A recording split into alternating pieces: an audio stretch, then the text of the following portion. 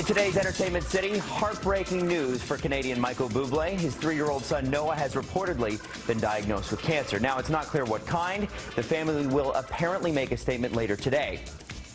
In other news, Mariah Carey popped into Toronto for a $1 million performance. I don't want a lot for Christmas. There is just one thing I need. The starlet belted out 2 songs, including her famous tune All I Want for Christmas, outside Toronto's Saks Fifth Avenue. We're gonna have a good time.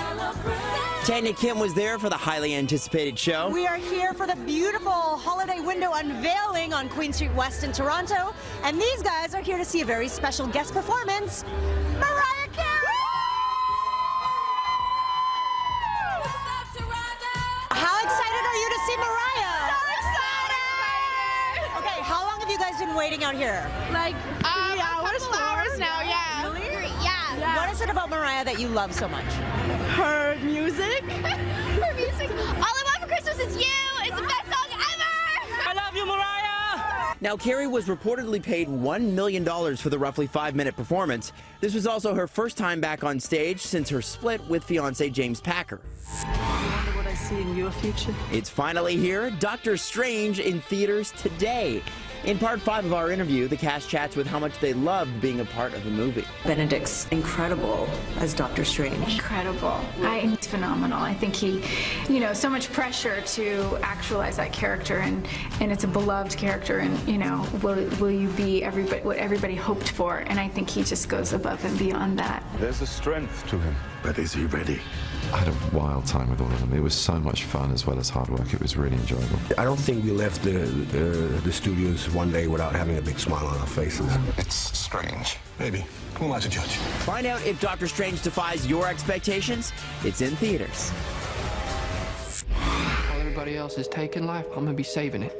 That's gonna be my way to serve. Also opening today, Hacksaw Ridge. In part 2 of our interviews, Terry talks to the cast about working with director Mel Gibson. Get in here, my Canadian sister. How are you? Nice to see you. This is what we How are you? Little love in the world. I'm not doing one without the other. Come on. Commonwealth. Love the Commonwealth. I thought to myself, there's nobody else who could have made this movie other than Mel Gibson. 1000%. Yeah.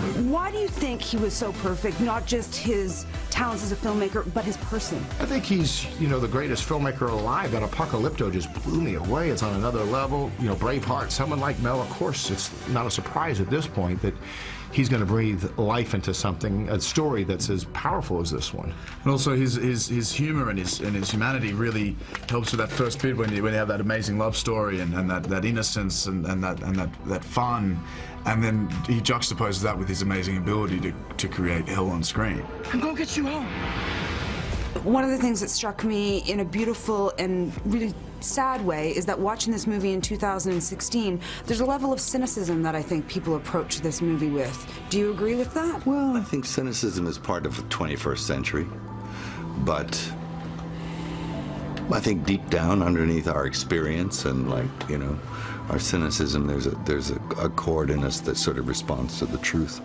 And I think there's a thread of the truth in this man's story and the simplicity of it that's undeniable. Please, Lord, help me get one more.